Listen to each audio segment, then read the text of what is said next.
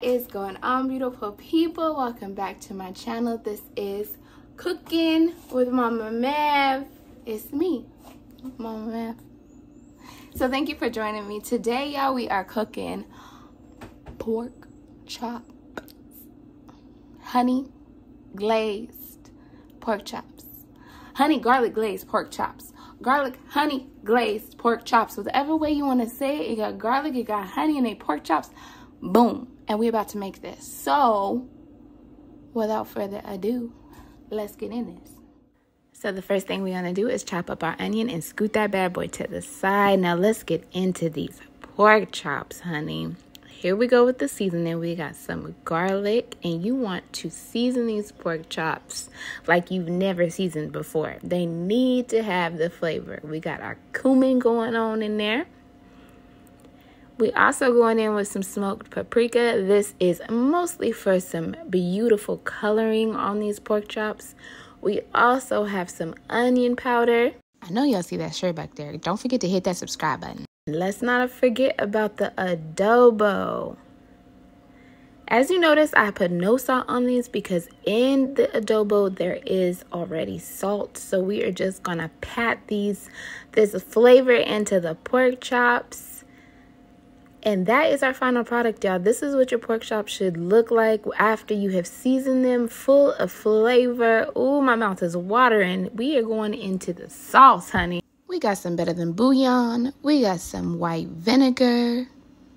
We got some hot honey. And don't you worry, all the ingredients and how much of each ingredient you need is in the description below. Let's get back to these pork chops. You see me throwing some bacon grease into my iron skillet, my cast iron skillet, and we are about to lay these pork chops down and get them cooking. You want to make sure your cast iron skillet is already up to temperature, so when these pork chops hit, all you hear is that sizzle.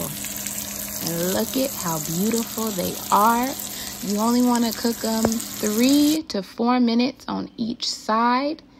So I'm just trying to get them to a beautiful golden before I take them off the heat. And this is a close-up shot on what they should look like once you take them off the pan. Now let's get into this sauce. There goes some butter. We got our onions making their appearance again. And we are going to saute these onions down and add in some minced garlic. Because these two together, the flavor is just out of this world. Here goes our sauce.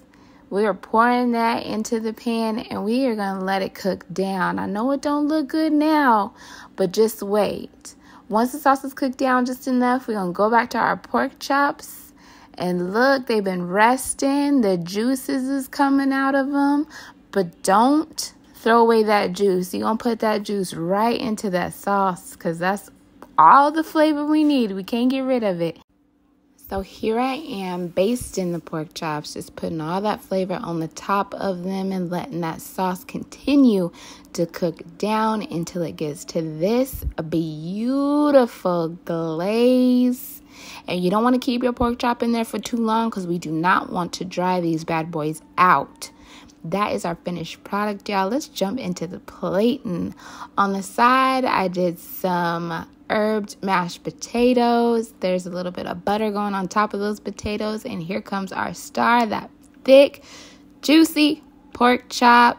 Just adding the onions on top. And you cannot forget to pour that sauce all over. And just look at how delicious, y'all. I cannot wait for you to try this out. The amount of sauce that you use is totally up to you. But, of course, I went extra. Because why not? There goes some chives on those potatoes. And, y'all, our final product. Our honey glazed garlic pork chop. So good, y'all. You got to try it. You got to leave it in the comments below when you do to let me know. Don't forget to hit that subscribe button. And until next time.